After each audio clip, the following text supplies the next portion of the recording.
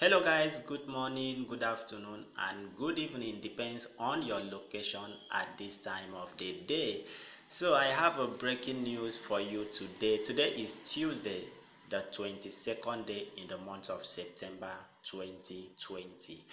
So guess what? Finally APC has conceded defeat in Edo State election. And not only conceding defeat, they also admit that Edo State election was free and fair.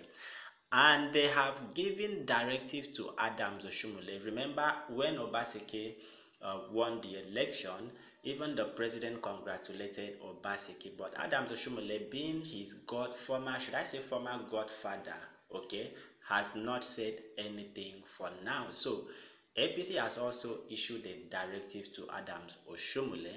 Okay, so I will give you more details of this gist, but before then, please don't forget to subscribe and also turn on the bell notification so you get updated whenever we have breaking news, trending news, what is going on across Nigeria for you guys. So let me just quickly give you the news in details.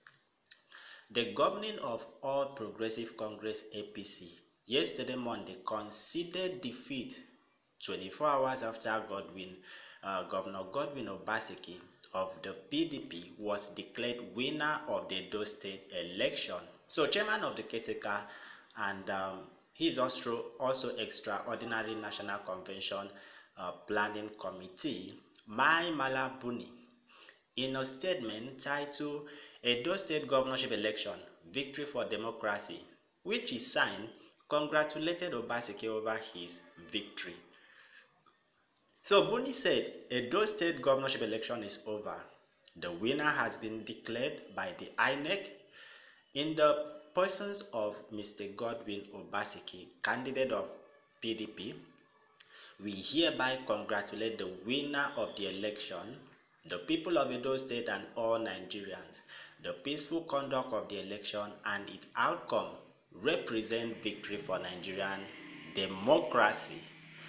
All right, so that was the statement. So he continued by saying, as a party, we join our leader, President Buhari, to affirm our commitment to free and fair elections in order to strengthen the foundation of our political and moral authority. We commend INEC, our security agencies, and all political parties that contested the election for the successful conduct of the election. As a governing party, we will take every step necessary to support the federal government to consolidate all the gains achieved. Alright, so like I said, APC has finally congratulated Obaseki on his re-election. So remember, there is this possibility, alright, that the rumor that Hope Uzodinma is planning to head to tribunal to challenge the victory of Godwin Obaseki. Even though APC may not be the one directly, all right, even though they may not directly be the petitioner, well, you know how the game is always played. They can use another or lower political party for the petition. Okay, we should not be surprised if that should come up.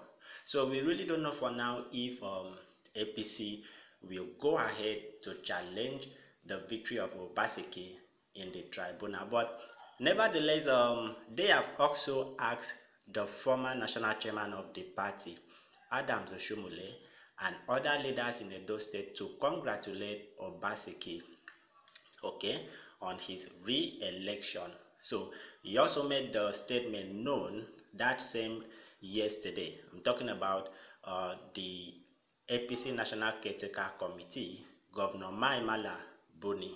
Okay, he also held, like I said, he held Izeyamu for his tenacity and leadership before, during, and after the election. All right, and he met with Mr. President yesterday alongside with Ganduje. So I really don't know if it is unconnected to Edo State election, but so far APC has congratulated Godwin Obaseki and also urged Oshiomhole and other members of APC in Edo State to congratulate Obaseki on his re-election. So Oshiomhole is here to do that. I really don't know if the shock, he is yet to recover from the shock and shame, because I really don't know, people, it's so shameful. It is so shameful. All right, it is so shameful. So if I were to be Oshiomhole, I would do the same thing until I come out from my shock or I come out from my shame before doing that. So the party have asked Oshiomhole to congratulate Obaseki on his re-election. So let me know from you guys, do you think from the way things are going, Oshiomhole will congratulate Obaseki, being the fact that he was his godson and Oshiomhole was the godfather of Obaseki? That was then. All right, things change. Change is a constant thing. All right, people move on. So that is just it. Okay, the friends you have today, it is not guaranteed that those people will be your friends tomorrow. But do you guys think Oshiomhole will, concede defeat, hide his face in shame, and congratulate Obaseki on his re-election? Let me know what you guys think on the comment section below. But for me, I believe Oshiomhole will not do that, with reason. Number one, Oshiomhole, we all know him, is a proud person. Yes, I respect him because not about being proud. Okay, let me not be specific.